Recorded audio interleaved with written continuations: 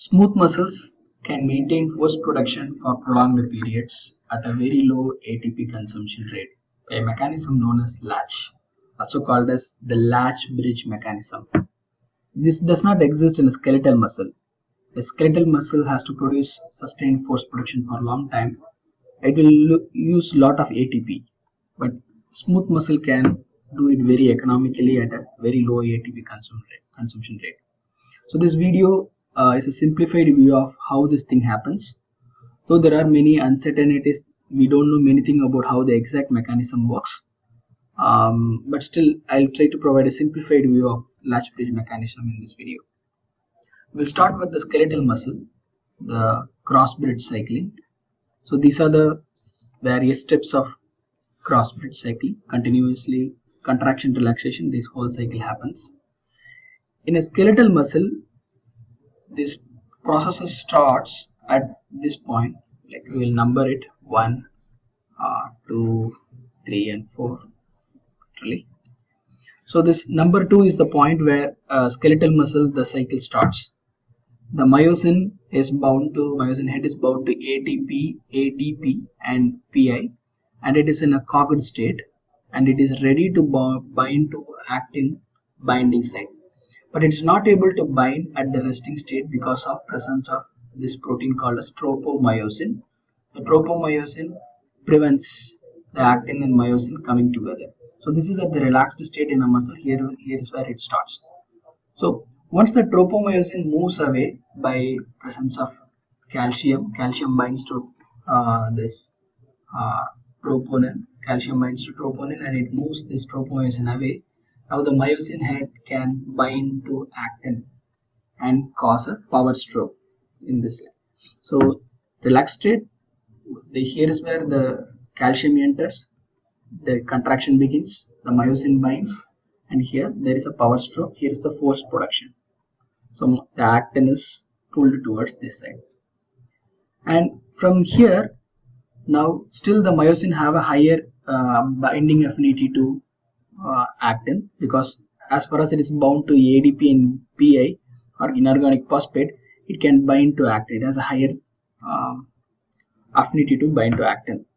So from this state, the detachment of myosin happens only when a fresh ATP molecule, if it can bind to myosin head, after this ADP and PI goes away and the ADP binds, then only the myosin head loses the affinity to actin and the relaxation occurs.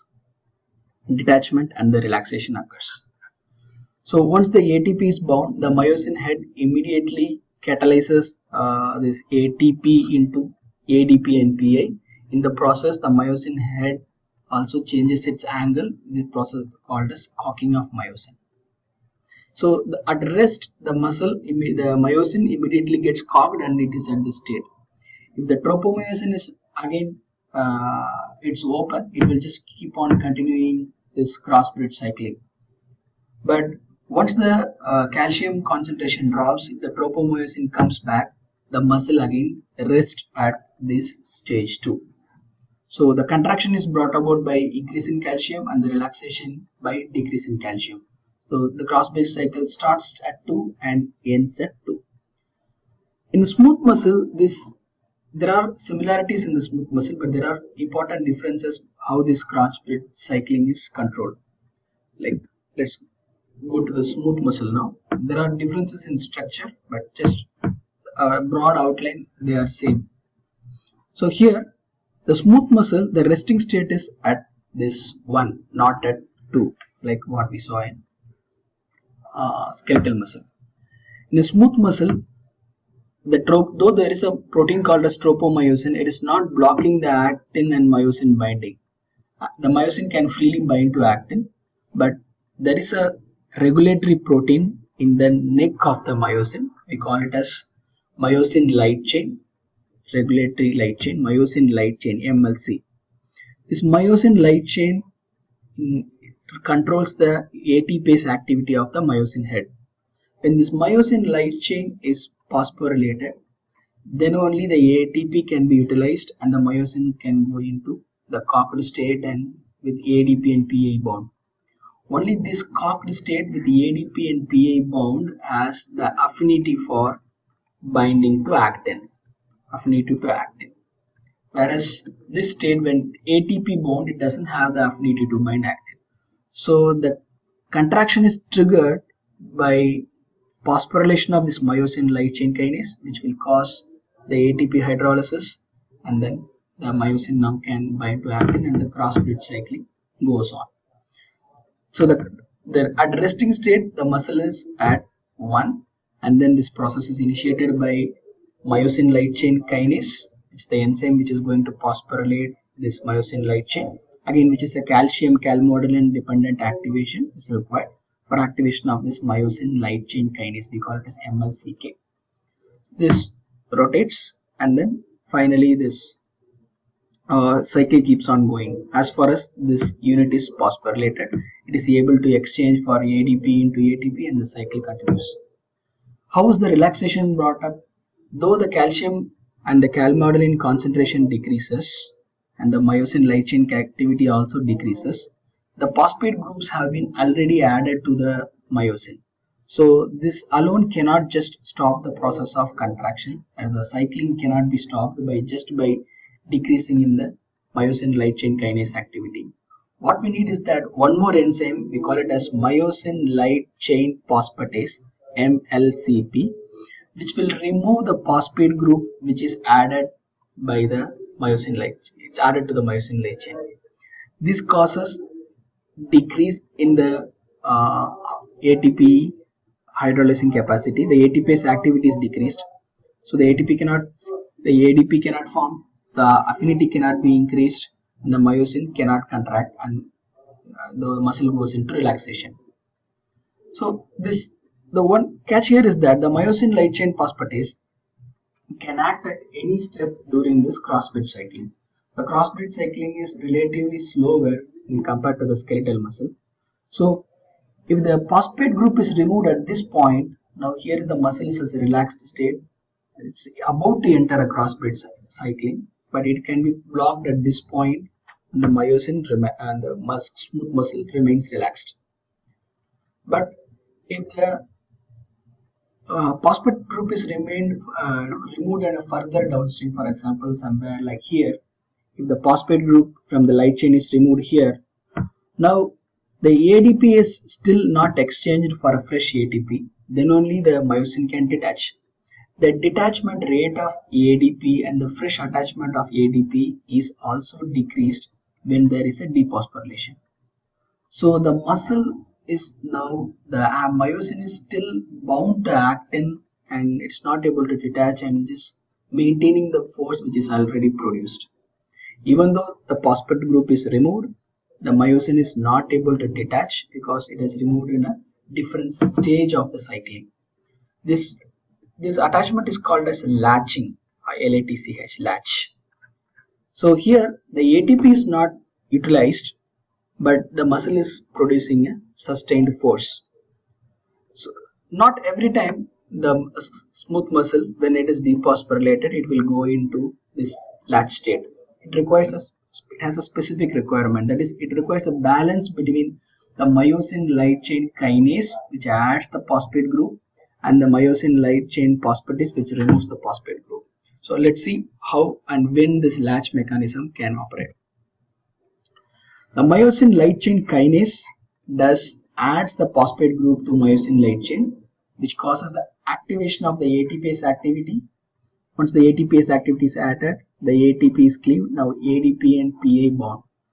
So ADP and PA bond leads to the increased affinity to actin. The myosin becomes now have a higher affinity to actin. Now it initiates contraction. So this causes the cross-bridge cycling, and the contraction process is initiated.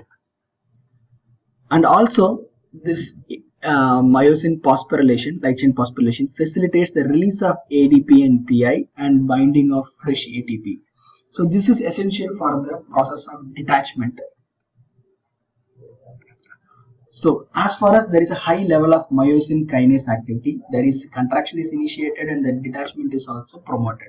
So the cross-bridge cycling rates are very high. There is high amount of ATP production and force generation. So this is not the latch state we are talking about, because it has a high ATP production, though there is a high force production. What happens to this myosin phosphatase? Myosin phosphatase removes the phosphate group from myosin light chain. This causes inactivation of this ATPase activity which is in the myosin. Now ATP cannot be cleaved into ADP and PI. There is no increase in affinity to axin. So this promotes relaxation of the muscle. So the muscle cannot enter into a new cycle. If it has come to a point of relaxation, it stays at the level of relaxation. That is stage 2, stage 1, what we saw in the previous slide. But if the myosin has reached already the stage 3, now there is a decreased release of ADP and PA. Only phosphorylation can facilitate the release, as we have seen here. Now the phosphatase has decreased the release of ADP and PA. This causes decreased binding of fresh ATP. Without it, the muscle cannot detach now. So there is no ATP, muscle cannot detach. So it remains attached to the muscle. Actin and myosin remains attached. Now, if there is a high level of phosphatase activity, again, eventually some of them are already relaxed. Some of them cannot be able to detect. Some of them has reached this latch stage of stage 3 in the previous image we saw. But gradually the ATP will bind and then this will also go to relaxation. So we cannot maintain the latching with higher level of phosphatase activity also. So what we need is a balance between this myosin light chain kinase and the phosphatase activity. That is, when we have high level of myosin light chain kinase, the cross bridge cycling is on and on, it's going on continuing. So we cannot have that. If there is a high level of myosin MLCP, the entire state goes towards this state. Even initially some of them gets latched in this point, the stage 3, but eventually everything will relax. Now what we need is that little bit of this kinase MLCK, and there is little amount of MLCP. So we call low level of MLCK is also active, low level of MLCP is also active. So what happens now? This kinase activity just pushes the actin and myosin into this cross bridge cycle. Since this phosphatase is gradually removing, it temporarily blocks all the cross bridges at this latch stage for some point of time. Though it will take some time to go into the relaxed state, but temporarily it halts things over here. So this kinase pushes into the cycle and this myosin light chain phosphatase halts them at the latch stage without detachment. Since there is a low level of activity of this kinase and phosphatase, the cross-bridge cycling rate is decreased. There is less consumption of ATP, but the muscle, the more and more actin are stuck at this latch stage, causing energy efficient contraction. This is the latch bridge mechanism, which is giving the capacity of smooth muscle to produce sustained force at a low ATP consumption rate. Thank you.